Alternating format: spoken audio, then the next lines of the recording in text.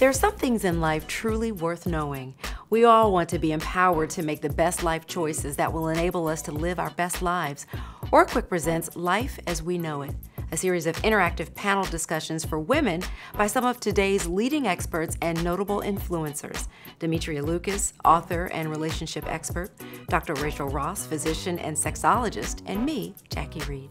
There is no sexual matter Dr. Rachael will not talk about. No matter where we went, we could count on our resident doctor to keep the conversation colorful.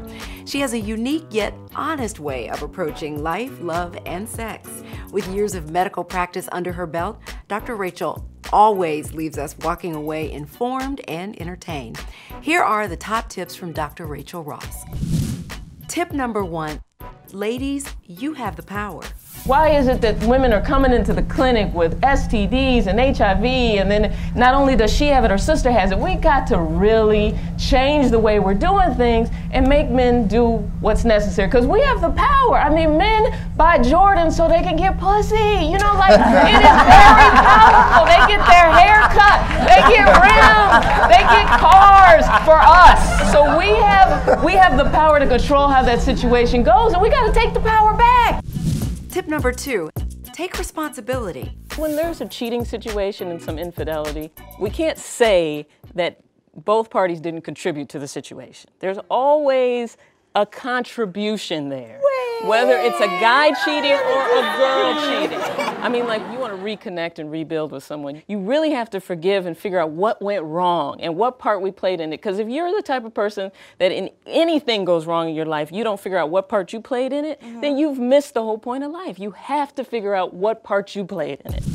Tip number 3, have the conversation. Some of my friends will say, well, we've been dating for about 3 months, so I mean, I'm on birth control now, so we don't use them. I'm like, well, we missed the step. We missed the step of figuring out whether or not that person had anything. When you can get people to be honest with you to the point where they don't feel like you're judging them, they'll tell you. They'll be like, well, no, I didn't even think about it. He just put it in and took it, you know, it was just for a few minutes. Tip number 4, know the facts about HIV infection. The way that HIV is transmitted is through cuts and tears on the surface of your vagina or your penis. You notice, ladies, if you are ever with a guy and you guys have had sex for 2 or 3 hours, the next day you're like, girl, oh, I don't even feel comfortable sitting through class. And what that is because there's these little micro tears throughout the area of your vagina. Those micro tears is how you get infected with HIV. Because the HIV virus is in breast milk, so if you're actually pregnant or sucking on someone's nipple and they're pregnant, it can be transmitted that way. It's in blood, it's in semen, and it's in vaginal fluids. So when you keep it in mind and you know all those different fluids, and if he ejaculates on your body and you have a cut or a fresh tattoo or a new piercing or something like that, and it just sits there and you let it marinate and go to sleep, what's happening is you have increased your risk of it getting into the bloodstream.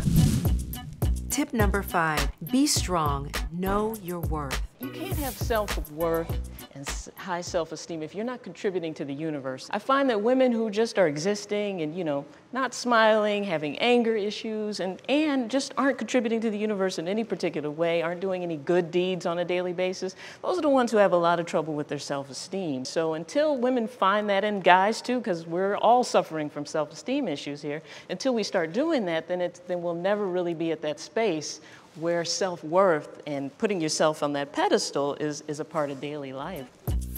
We encourage you to learn more about OraQuick. On our site, you can find product information, instructions on how to use the kit, and more episodes from our Life as We Know It series. Click on where to buy to find a retailer near you or purchase OraQuick online. Know it.